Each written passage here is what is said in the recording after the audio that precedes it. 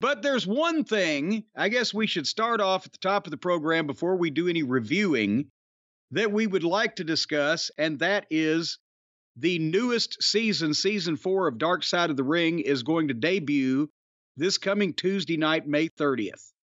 And once again, to answer a lot of questions I've been asked, I'm going to be featured fairly prominently on a few of the episodes, but specifically one that we talked about last week on the program. The debut this week is on Chris Candido and Tammy, and obviously I was involved in that one. So at any rate, at this point, what we're going to do is, through the miracle of technology, we're going to go with a conversation that I recorded here very recently with Evan Husney, one of the creative forces behind Dark Side of the Ring, and we talk all about what you're going to see on season 4. So, Brian, if we can punch those buttons and play that funky video or audio, that would be lovely.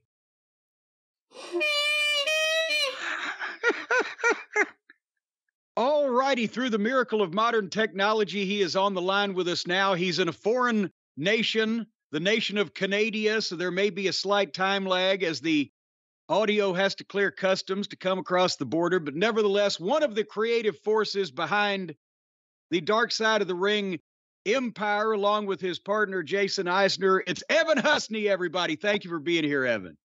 Hey, Jim. Thanks so much for having me back. I really appreciate it, man. Thanks.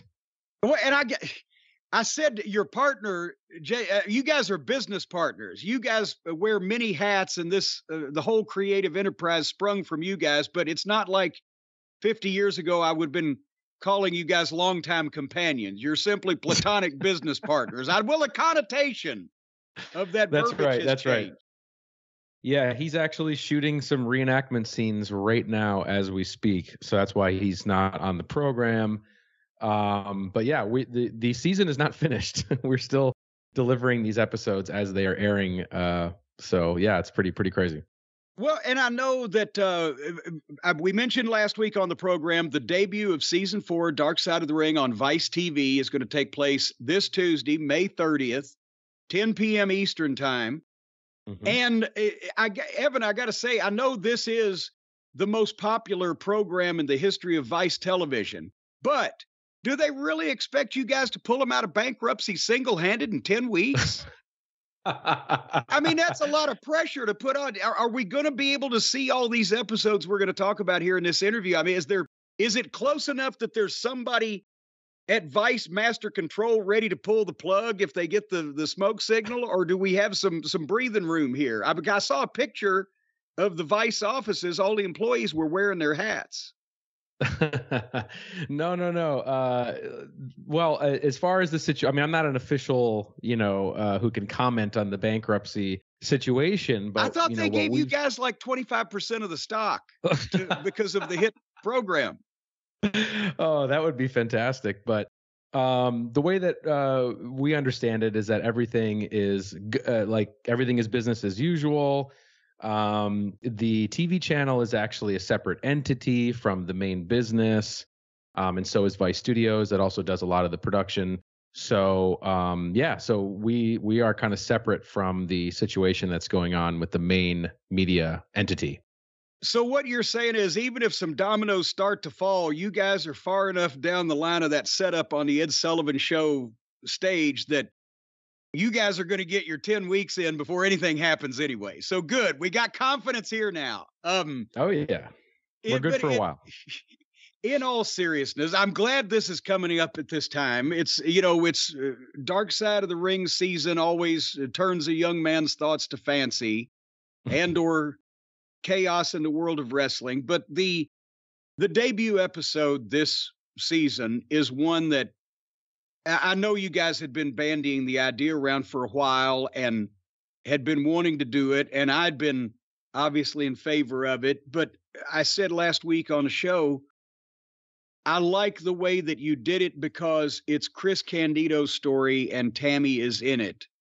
Mm-hmm. And because Tammy has been told and done and commented on, and the whole tragedy there mulled over. But in that time, Chris has gotten obviously overlooked in a lot of ways, in a lot of cases. And in this instance, this program, it's Chris's story and Tammy is in it. You couldn't tell it without her, but Right. it focuses on a lot of Chris's friends and his family, his brother Johnny, Mhm. his mother.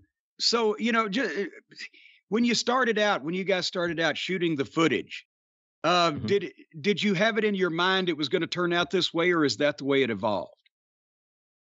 Well, to take like a few steps back, we had always wanted to do this story ever since I think the first season. It had always been on our radar as a story to do. We had actually corresponded with Tammy, during her various legal situations over the years. Like, she'd be, in jail, and we wrote letters and got them into her, and she wrote us back letters, trying to put the episode together all the way back then, and it never quite lined up. Where we were in production, and she was able to do the interview and stuff like that. So when it finally got around to this season, we were just like, okay, no matter what, regardless, given Tammy's present legal situation, we were just like, we're gonna go ahead with this. And then the idea was we're gonna still try to get her in the episode, which we did. We actually were corresponding with some of the folks on her legal team in order to see if we could get permission for an interview. How big is her Ultimately, legal team? How well, numerous is her legal team? Is well, Cochran in she there, and has. Darrow and Well, she has I think, personal legal stuff, and she has the criminal side. So it's a team. It's a team. I think more than one is a team. And ultimately the criminal legal side decided that it would be, that it wouldn't be maybe in her best interest to do the interview, and heavily told her that she shouldn't do it, which I understand. With a trial coming up, you may not want to sway a jury one way or the other with something like this coming out. So so we had started filming the episode really with Chris's story in mind. And if we were able to get Tammy on camera, we would have pivoted to maybe something much larger, maybe a 2-part episode, maybe something that really was both of their stories, combined into one. But we always were pretty much favoring the Chris Candido story and going to commit to that. And basically, we got word that Tammy wasn't able to do the episode pretty much at the last possible second, and then we just then we fully committed to Chris's story. And I am glad that we did. Chris Candido, I was a huge fan of his as a kid. I was a big ECW fan growing up and stuff like that. So it was really cool to, as you said, he is really kind of underappreciated. I think, if Chris Candido were around today, he would be a much bigger name. I think his style, kind of was forecasting the wrestling style of now.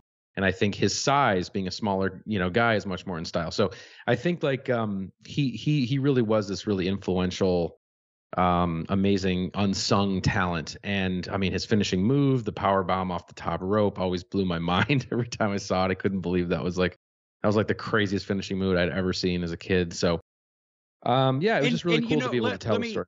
let me say Yeah. this. Because I said, and I say in the episode, Chris, if he was around today, would be one of the bigger stars in the business. Yeah.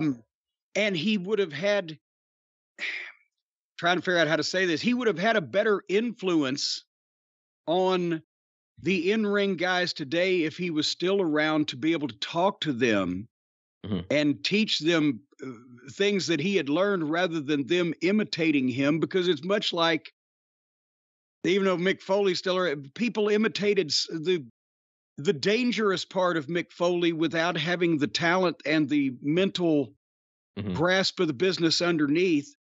Chris was an old school wrestling fan who knew that he had to do that stuff to get noticed and turn it into an art form, but he broke his body down at an early age. Yeah. But toward the end, he was starting to realize where he could have picked and chosen his spots and his things a little better. And he always had a mind and a love for the business to teach guys things that he had learned and to learn and blah, blah, blah. So that's what I wish about Chris, is that he's not around to tell guys, here's how I was doing it, here's why I was doing it. And in some cases, here's why you shouldn't do it.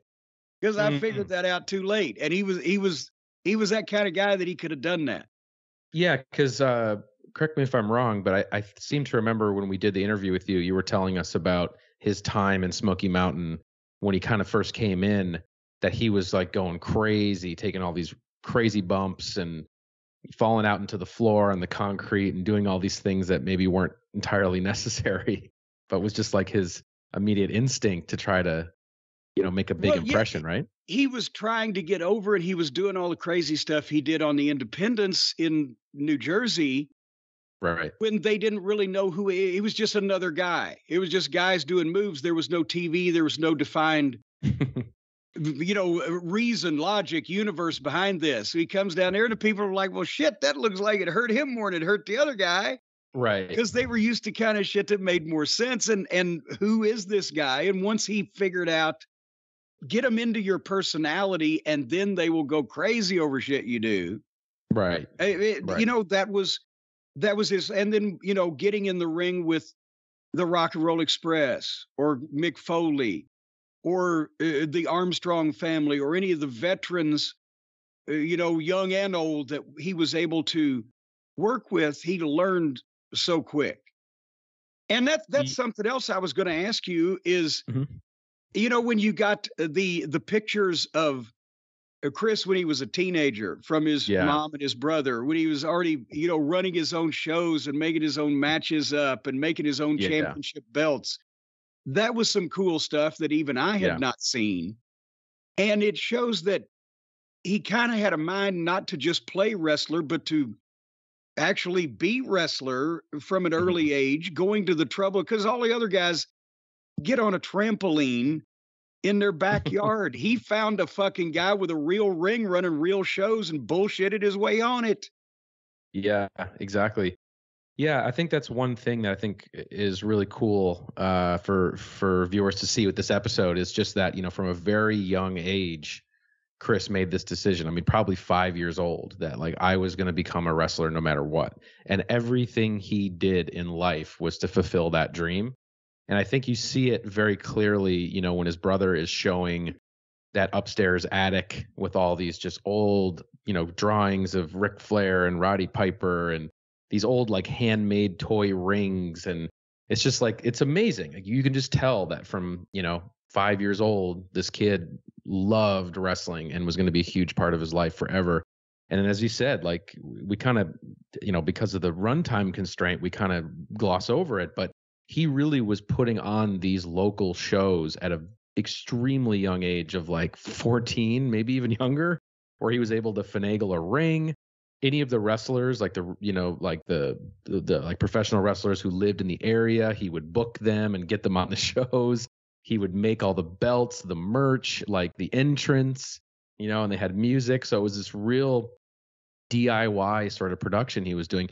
And then, of course, he was also wrestling in Brooklyn, taking the bus down there, lying to his, to his parents that he was going to go sleep over at his friend's house. And then he'd basically take the bus into Brooklyn. And they do these shows when, he was 14 years old, wrestling other guys, somehow sneak on the show and, get color in these matches and stuff. And it's crazy. That's crazy. But I mean, I love it. I mean, he's just a diehard for the business, But that's and what, that's what you see.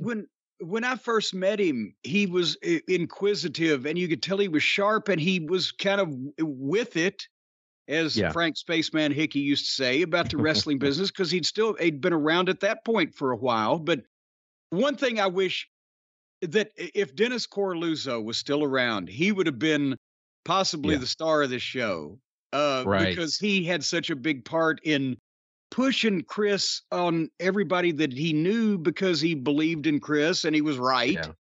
And also what a character he was.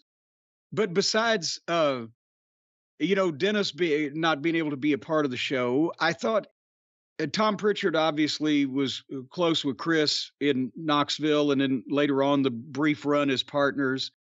Yeah. And Lance Storm had a lot of affection for Chris, and that's why I said last week on the show, you somehow in 45 minutes plus commercials managed to get Chris's brother Johnny, me, Tom Pritchard and Lance Storm all to break down and cry and walk off camera over somebody. Yeah. I guess what I'm saying is, did you find when you were doing this that everybody universally had almost nothing but praise for Chris? Did you, on the other side of the coin, have anybody even offer to say, "Oh, Tammy, you got her all wrong"?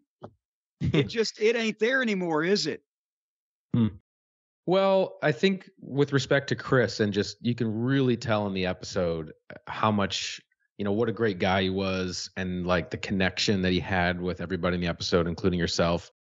And I think also there's just a lot of empathy for Chris, because everybody knows the struggles he went through, and that this was how important the business was to him and all the sacrifices he made. But also I think everybody, was very, observed that relationship that he had with Tammy, and knew what he was going through and what he probably had internalized for so long. And I think that's hard to look back at, however many years now. It's been almost 20 years. So that, I think it really shows just the effect that he had on his peers and how well beloved he was. I haven't really heard anything bad about Chris from anybody ever that we've talked to, even outside of the folks that are in the show. I think with Tammy, and I think you can attest to this too, it's like, because you had both of them, when they were kids, they're still teenagers or just out of high school going into college. And I can only imagine just how surreal it is when you see both of them so young, impressionable, innocent, bright-eyed, bushy-tailed, coming into this business, and then knowing how it's all going to wind up, the roller coaster on the other side of where they're both going to wind up, and kind of being brought into this business, chewed up and spat out a little bit, and where it goes is just kind of almost unfathomable, something you probably could never have predicted, right? The only thing I will modify of what you just said is Chris, to an extent, got some chewing and some spitting. Yeah. Tammy chewed her own arm off. Okay. She did a lot of her own chewing. So, and that's the thing is, I think now it's so sad that it would have been wonderful if there was one redemption out of this, that Tammy, after what happened with Chris, had suddenly managed to get herself together in some fashion to provide some positive end of the thing. But hers is worse, because he never hurt anybody else but himself. And I think that's why I said, and anybody who wants to know my full current feelings on Tammy, they're on the YouTube channel at length. You can look them up from when we heard about the accident in Florida. So I'm not going to go into that. Otherwise, then I was one of the holdouts for quite a while. I was like, well, maybe at some point she will, calm down and get it together, whatever, because I did feel bad, not only from seeing them when they were the fresh-faced teenagers, but also I was somewhat willing to make excuses for her for some period of time when she was only embarrassing herself because of, and I was also willing to make excuses for her when nobody else particularly liked her personally, because I like the talent. I could identify with somebody being a fucking aggravating fucking bitch or whatever, because I like the talent also. But at some point in time, she's lost any support she had from anybody, and it's, due to her own actions.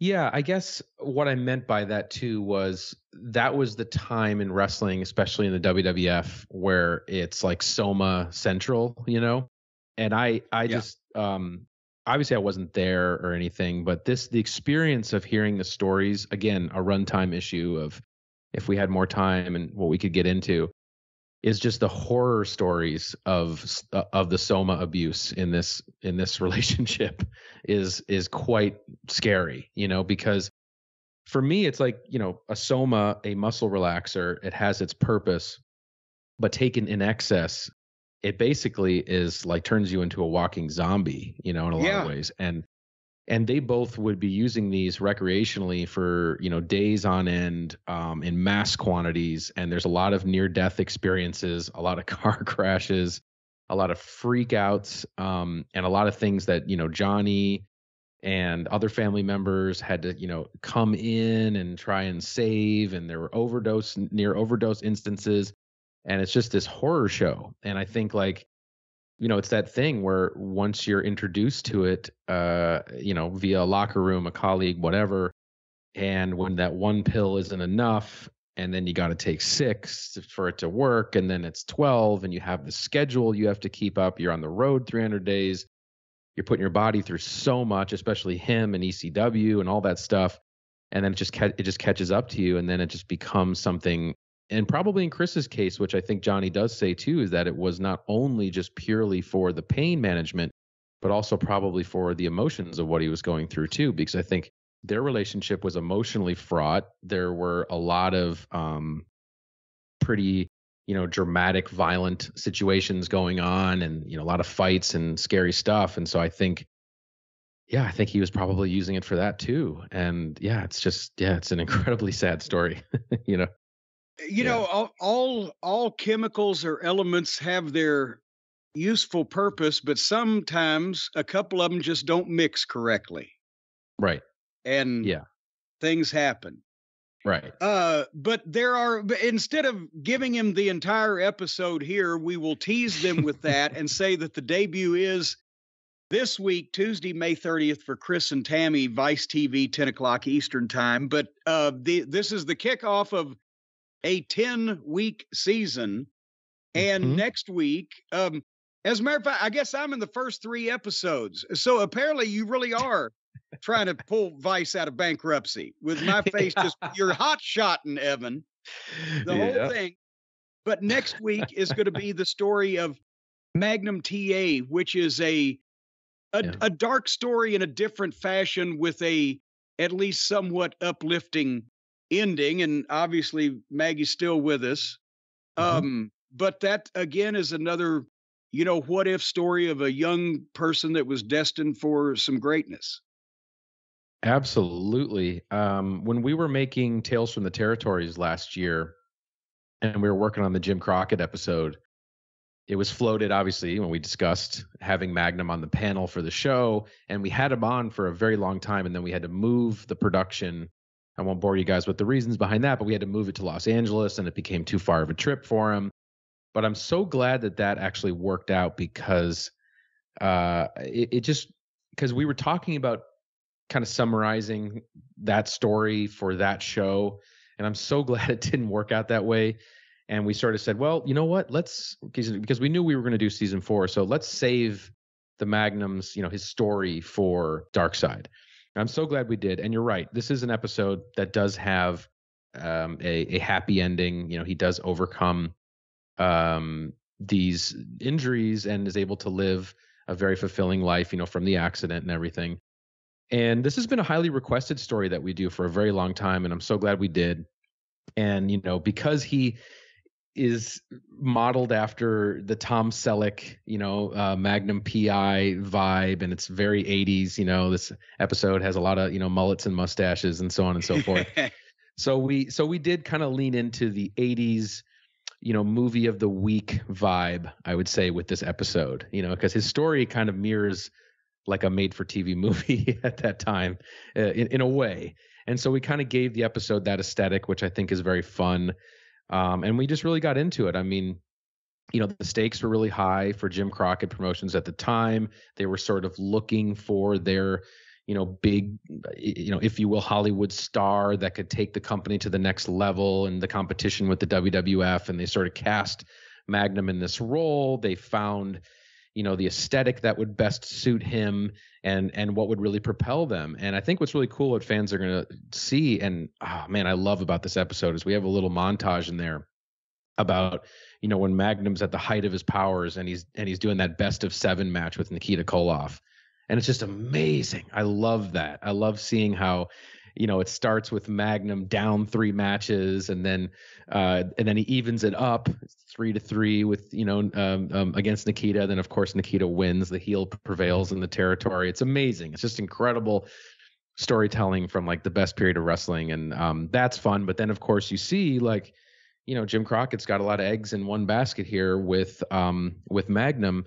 And then this unforeseen tragedy happens where he gets into this car accident, and it derails everything, and plans are completely thrown out the window. And, he may never walk. He's told that he may never walk again, and going through that whole process. And obviously kayfabe era. I love just, how they would sneak Ric Flair, Dusty Rhodes in the heels into the hospital to pay him, so he could pay their respects.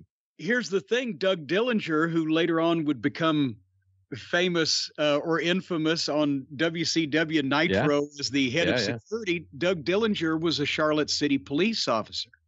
He was able to arrange things that sometimes, you couldn't just do on your own.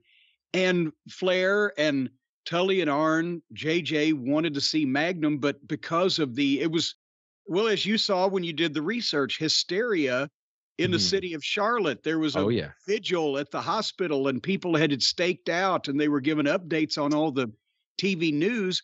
So the Four Horsemen couldn't just walk into the hospital under that kind of surveillance. So Doug Dillinger was able to, in the middle of the night and undercover with a police car and blah, blah, blah, sneak them in the back door and up the stairs where they could visit Magnum while he was in the hospital. I love that. Yeah, I love that. And that's definitely in the episode. But yeah, it was awesome. I mean, Terry Allen was awesome to work with on this episode. And yeah, to me, it's one we should have done a long time ago, but you got to save some for later for sure. Well, it's a great one. And you talk about the grittiness with him and Nikita and that best of seven. Just that's why Magnum is famous for the I Quit match with Tully.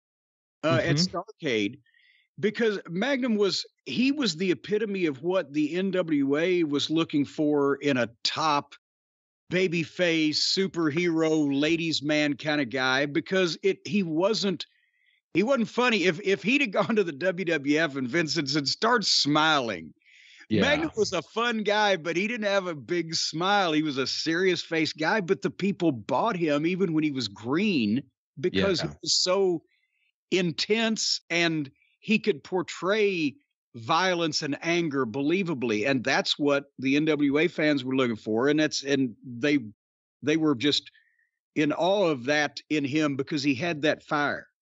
Yeah, no, you're 100% right. Yeah, it is that grit of the territory that's in contrast to the sort of cartoony side, if you will, of WWF that it would be, and it is, and that was super eye-opening to me because obviously I knew Magnum TA, and I'd seen some of those matches before, but just the process of making the episode, man, I just had a whole new appreciation for truly just how amazing he was. Like just such a perfect babyface in all regards. Just it was just incredible. So that's cool. Hey, and you're also me and the Midnight Express worked with him in January 1984. That's when he'd been in the business period about 2 years. This is 2.5 years before his wreck. And you talk about intensity. Besides when he was green and stiff with those comeback punches, he would get a look on his face like he was legitimately pissed at you, and Bobby and Dennis would almost duck when he was coming to make a comeback. He's like, fuck, what's the matter with this fucking guy? But that's what, he had that. And then he would hit him with the stiff fucking green punches, and they'd go, God damn, he really is mad. Yeah. And it's also just real quick. It's incredible how, like you said, he's 2 years in the business. Like it's amazing how he went from super, super green to the main stage, like very, very, very fast. And of course, we tell that great origin story of Buzz Sawyer, basically working him for $10,000 to train him, which is a pretty sad but funny story that's in the episode as well too. Well, that is the second week, and in the third week, we'll give him one more teaser involving good old James E. This is one that I had pitched for or supported or whatever for some time. Campaigned.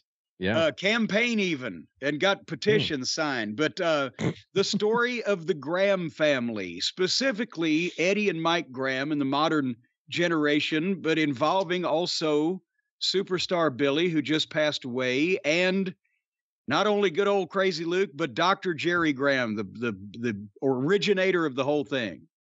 Oh yeah. Yeah, I mean, again, you, Dutch Mantel, a lot of folks had been just kind of insisting that we do it. And of course, with Tales from the Territories last year with Championship Wrestling from Florida, doing that episode, we got a lot of amazing stories about Eddie, and kind of got in that zone from there in order to do this.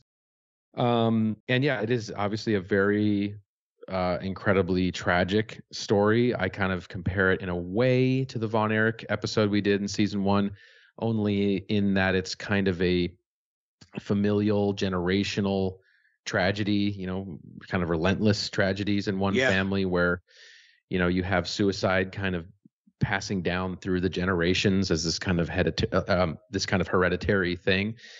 And, obviously, Eddie Graham, just one of the greatest minds of wrestling ever, one of the most influential, innovative promoters ever.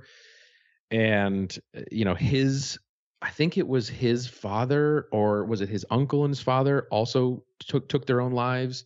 And then of course, Eddie would take his son, Mike, who was obviously a wrestler as well too, would take his lone life. And then Mike's son also committed suicide. And it's just this kind of unfathomable story. But the title we landed on for the episode is it's called Breaking the Cycle, the Graham Dynasty. And that's majorly because we got Mike's daughter in the episode. And it's a very unique perspective because she was around for all of it, every aspect of this, minus of course, Eddie's, father and brother or uncle. But she basically talks about being the survivor of this, and she's the one member of this family who's going to break that cycle. And she really talks about how in that family, in the Gossett family, that's their real name, how when, one member of that family decides to make that choice with suicide, that it kind of makes it a viable option for everybody else. And so her big stance, through raising awareness locally in Florida, to really getting out, raising more awareness generally for mental health causes and things like that. She's really here to be the one to really stop that, put a stop to that in her family. So it's an incredibly tragic story, but it does get to the heights of, the Grahams at the height of their powers. It does take a detour into Dr. Jerry Graham for, probably your showstopper story of the season. You can't put on the cutting room floor a man stealing his mother's corpse from a hospital. But when Billy Graham passed away last week ago now, and we did, Brown and I did the podcast and talked about him. It's amazing that family, we drew some parallels. The Graham family, both Gossett, which was Eddie and Mike's real name, as you said, and Jerry was the only real Graham. But the Graham family and the McMahon family were intertwined in various ways for 50 years, from Dr. Jerry being a huge draw for Vince Sr., but a pain in the ass because he was alcoholic and mentally ill, but he was Vince Sr. or Vince Jr.'s favorite wrestler because he was an alcoholic and mentally ill and crazy. And then Vince Sr. came to work with Eddie, who did have the functioning alcoholism, but was a respected wrestler and promoter and businessman for 20 years, while at the same time, Vince Jr. patterned Hulk Hogan and everything that he would do in the wrestling business after superstar Billy Graham, the final, gimmick member of the family, who was the biggest box office attraction in the world for Vince Sr., and he still took the belt off of him and sent him into a downward spiral of depression. So it's amazing that those 3 generations, and then Shane was a huge superstar Billy Graham fan. He was like the Dr. Jerry to Vince Jr., Shane was to Billy or whatever. It's amazing what they couldn't get away from each other. Yeah.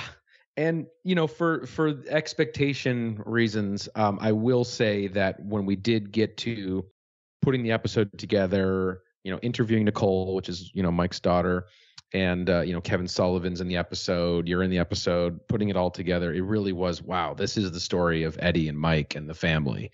And of course, that detour with Dr. Jerry. And it was tough to do any sort of justice to, Superstar in the episode because of just, we wanted to really tell the story of the Gossett family, really. So we did. And, but hey, you never know. I mean, maybe now Billy Graham's story is, ready to be told for a future season. So that's something we should definitely be looking into. Well, also for the rest of this season, rattle it off real quick and let us know who else we're going to be looking at or hearing about. And then we'll plug it one more time. Okay. So that was week 3, the Graham family. Week 4, we're going to be looking at the story of Matt Bourne, aka Doink the Clown, the original Doink the Clown. I have to admit, this episode, going into it, I was like, I don't know what the Doink the Clown episode is going to be like. And it is pretty crazy from top to bottom.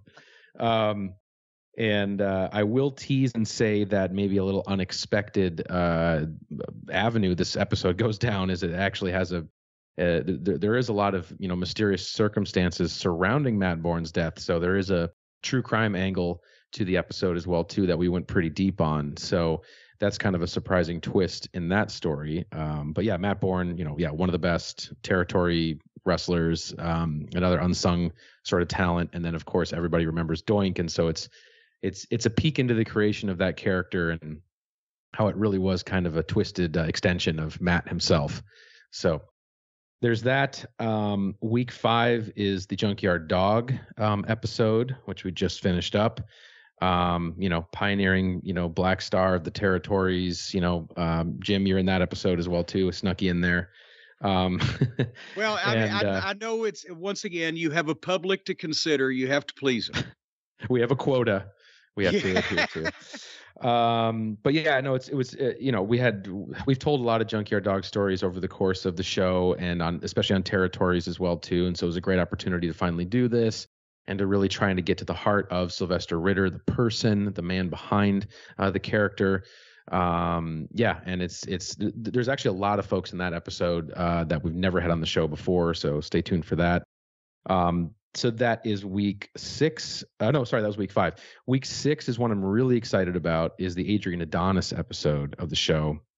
And it kind of is, or a large part of the episode is dedicated to the crash that took his life, which has sort of lived on, I feel like, as a kind of almost a legendary tall tale in some ways. Like you kind of hear these different details and rumors over the course of the decades since Adrian's passing.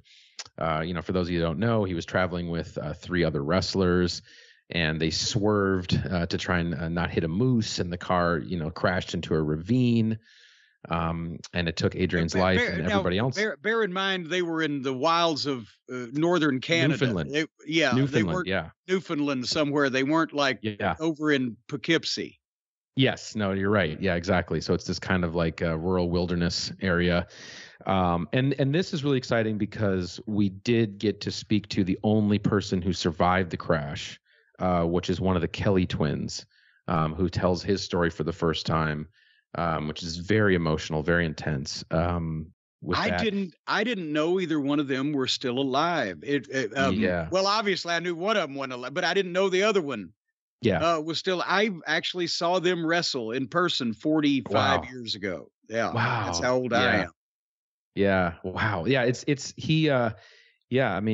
he lost his twin brother in that crash, and it's crazy. And so we get into the story of the Kelly twins a little bit. We get into what the hell is everybody doing in Newfoundland, to be in that situation in the first place. And and then we also talked to Ricky Johnson for that episode, Rocky's brother, who was just about 15 minutes behind them in this crash in another car. And he's kind of the first person on the scene. And he attests to some things that I won't want to spoil. So check that out. Adrian Adonis episode. Very excited about that one. Okay, the next week, week 7, we have Jim's favorite topic, which is Bash at the Beach 2000. We're going to be getting into, every season needs to have one, for lack of a better term, incident or, one episode that's kind of about like one moment in time. And we love those episodes. One illustration of a stupid promotional tactic. Sure. Well, season 1's got the Montreal screw job. Season 2, got into the Brawl for All. Season 3 got into the North Korea, the Collision in Korea pay-per-view. And so this season we wanted to do something that was about an event, because we love doing the event-based episodes because, it's hard to jam in all this biographical information into one single hour. But when you get to do one event, it lets you really get into the details and try to separate, especially in this case, fact from fiction. Maybe the hardest episode to determine what really happened ever. But think about this. In Montreal, when Vince tried to double cross somebody, at least he made a fortune out of it. They try to double cross somebody, they go out of business in WCW. Yeah. And it's a chance to do an episode, dare I say, that's quote unquote more fun, something that doesn't end in, total tragedy. The happy side of the ring. It is. It is. It is a fun story. And then from fun into crazy wild, we get into, for week 8, we do Abdul the Butcher as a story, which I've been very looking for. I've been always wanted to do. One of my first interviews I ever did for the show, way back in 2017 or 2016, I think, whenever it was, we were super green and we interviewed Abdul the Butcher. And I was so intimidated and terrified by this guy when I first met him. I mean, he worked me left and right. I left without any, I left with an empty wallet, let's just say, the whole time. And, it was classic. Yeah. Took him to Red Lobster and he ordered the entire menu for, it was amazing. Anyway. But it was Lobster Fest. Not even, actually. But anyway, so Abdul the Butcher, when we first met him, was super protective, kayfabe to the grave, was never going to open up about his real story or any type of, background on, Larry Shreve. That's his real name. Yeah. And so it was when we brought him in for Territories last year for the Stampede episode, he and his entourage, and he's still rolling deep with quite an entourage there.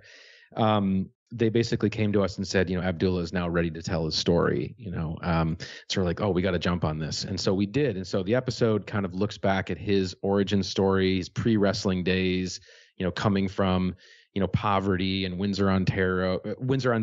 And then also you can see how a hustler is born, like 100% right there. And then that's the thing. Yep. Abby was always, he was a lesser, to a lesser extent, version of the Sheik in that he protected his gimmick and etc. There were details that were known, but not that he would divulge. But for the most part, you never, like the Sheik, you never heard Abdullah talk or say anything to any great extent or reveal any of his, previous life. I mean, all the way up until like when I met him. I mean, I'd seen videos of him on the internet, like taking a fork to a journalist's face. I was terrified when I first met this guy. I was like, what am I expecting? No, it was a great experience this time around to get that story. There is again a lot of separating fact from fiction there, I will say, and it also gets into obviously his legal troubles of the last several years.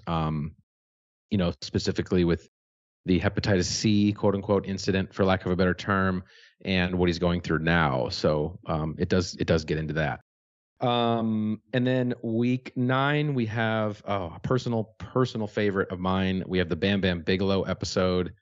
One of my favorite wrestlers growing up as a kid, absolutely, was Bam Bam Bigelow. Just to me, like, I didn't even get a sense that he was like, I just thought that was him. There was no gimmick. Like, he is just that guy. Yeah. I mean, he is, It wasn't far. It wasn't far at some point. Sometimes they had him do some outlandish things on TV. Sure. Bam Bam was pretty much Bam Bam. Flames for hair is just incredible. So, Bam Bam Bigelow was an episode, I'll just say real quick, that it was like kind of like with the Road Warriors episode we did in season 2. It was kind of like, I don't even care what the story is. Like, I just love, Road Warriors, Bam Bam. We'll just do the episode. We'll just find the story. And we were very surprised along the way. We got all of his family in the episode. His ex-wife, his children, and it was just very eye-opening. Just about Bam Bam's last, his last years.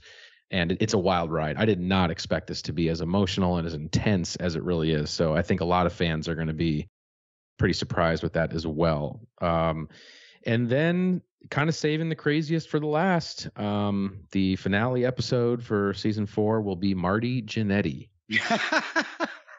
Do I need to say anything else? How many capital crimes did he confess to on camera? Well, oh man, it's hard to quantify. But no, I mean, I'm messing around. But the episode is very unique for us in a lot of ways. I'll just say this, I mean, Jim, you know this. Most of the time, we just show up. We're there for one day. We do an interview. It lasts a couple hours, and that's it. And we knew that if we were going to do a Marty Jannetty episode, we had to embed, in Marty Jannetty land for at least 4 days. So that's what we did. We actually spent a lot of time with Marty, living in his, natural habitat there where he is. And, he's in an incredible amount of pain from all of his injuries. We actually interviewed his doctors, and we asked them, on a scale of 1 to 10, what's the amount of pain that Marty is in on a day-to-day basis? And they were like 12, pretty, yeah. And you'll see it in the episode. You'll kind of see what's going on there. But it really gets in, obviously, to the roller coaster ride of his rise, with the Rockers and Shawn Michaels and all that stuff. But it kind of gets into this story of, after the Rockers break up, and yes, he had all these other opportunities that he kind of squandered and self-sabotaged, because he did have a history with drug abuse and other things like that and just general craziness. But it sort of does get into this almost alternate universe, dare I say, that he kind of creates in an attempt to still remain relevant or to provoke or to be provocative or to still stay in some sort of fictional world, that he's manifesting through Facebook. But as we'll learn, because I don't want to give it all away, of course, you're sort of going to learn that there is some level of truth to some of the things that he's put out there. Maybe not an exact one-to-one truth, let's just say. So it's a little interpretive, I will say. There are alternative truths that can be. It depends. Well, it depends on which side of the looking glass you're on. There you go. And we I think we landed on the perfect title for the episode, which is The World According to Marty Jannetty. It's the name of the episode. Oh, God. So that's going to be a wild ride. So you'll definitely want to tune in for that one. You should tune in for all of them, but I think we're all going to be kind of working our way to that episode. Just now, is it true also that Vice has spent all of their last remaining available cash on a device that if you just tune onto their channel one time, it will not allow you to change the channel and get off that ever again. So you'll just be stuck on Vice, but you'll be able to see all 10 weeks of Dark Side of the Ring. There you That's go, a rumor man. I heard. Yeah, there we go. I don't know. All righty. Anyway, I don't know what you're talking about. We better move it along here. But Evan, thank you very much. Again, it's a Dark Side of the Ring Season 4, Vice TV. While it lasts, folks, get it while it's hot. Tuesday nights at 10 p.m. Eastern for the next 10 weeks. We're going to be overjoyed with a plethora of pro wrestling programming. And Evan, I appreciate it. And we will have you back here either to answer for things if there's some controversy or to, again, discuss Season 5 if indeed that does take place.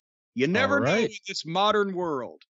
You never know. You never know. Every day's another day. So thank you guys so much for having me back. Always a blast. And thank you, Jim, for always being, the star of Dark Side. Appreciate that. And we'll talk to you next time.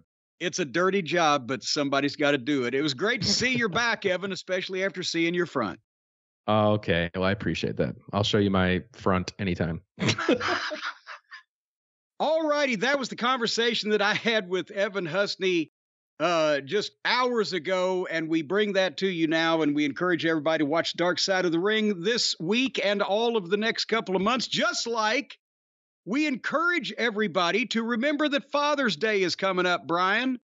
And Father's Day, for anybody, any male person in your family can be either a father or a grandfather, a substitute father, or a bad motherfucker, whatever the case.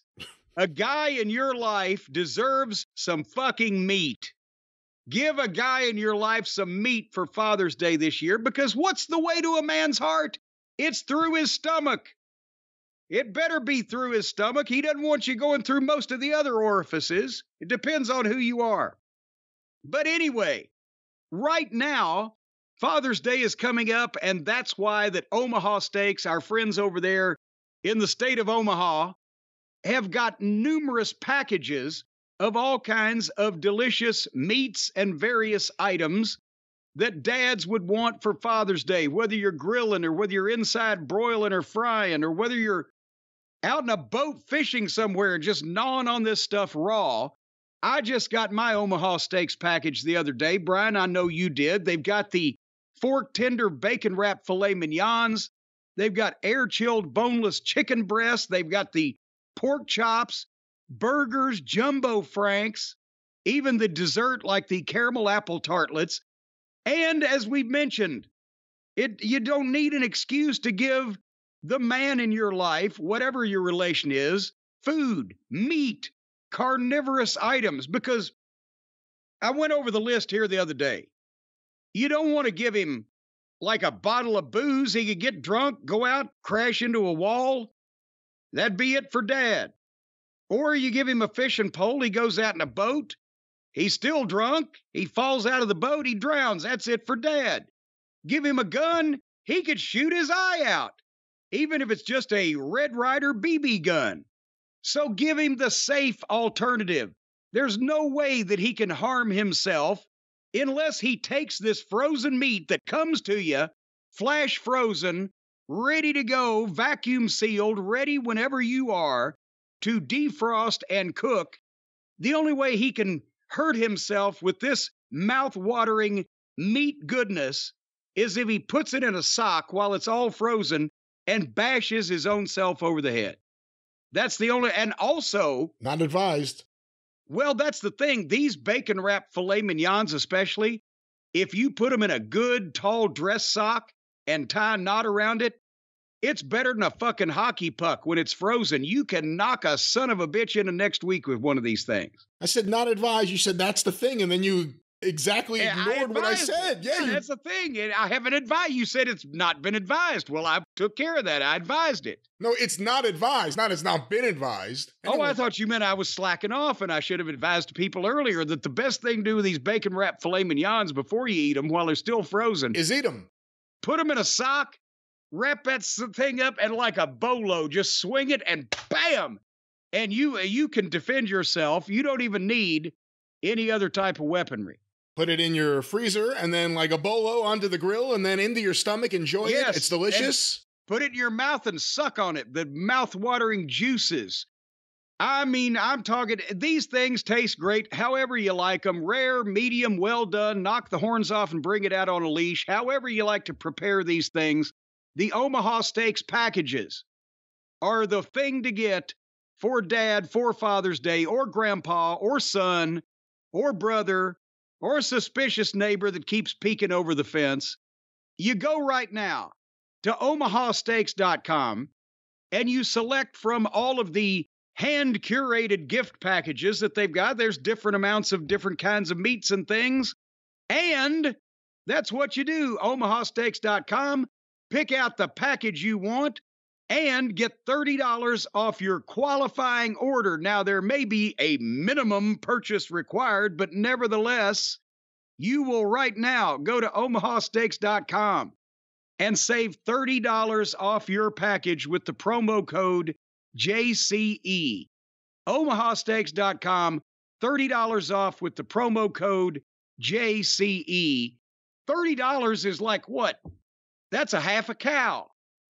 Or at least it's a good piece of a pig, or whatever type of meat that you prefer. That's a lot of it. As Frank Morrell said to me one time, boy, have you ever seen $50 worth of ham and eggs on a plate? No, you haven't. Nobody has. But I'll tell you what you will see. You'll see $30 extra in your bank account after you get one of these omahasteaks.com packages when you purchase it with the promo code JCE. That's what you'll see. Brian, have you ever seen $50 worth of ham and eggs on a plate? I have not. I'm not a fan of either, so no. You don't like eggs? Not a big ham fan either, no. You're not a fan of ham? Sounds terrible. What about bacon? Bacon's all right. Well, bacon is just crispy ham. Ham sucks. Well, now, what did a pig ever do to you? I've talked to 3 or 4 pigs that had good things to say about you. Yeah, behind the dumpster. I know all about that kind of stuff. And all of them were wanting to see you again. Listen, I have no problem with pigs. I like bacon. I like sausage. I'm not a fan of ham. Well, what do you eat with your eggs? I don't eat the eggs. Steak and eggs? Unless the eggs are in the French toast, either. I don't need to eat the eggs. What did those chickens do to you?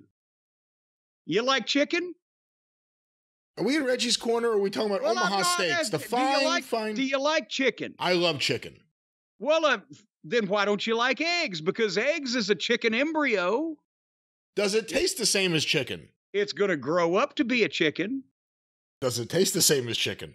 Folks, at omahasteaks.com, you can grow up to be any animal you want to be and get $30 off for Father's Day with the promo code JCE. And don't neglect your ham.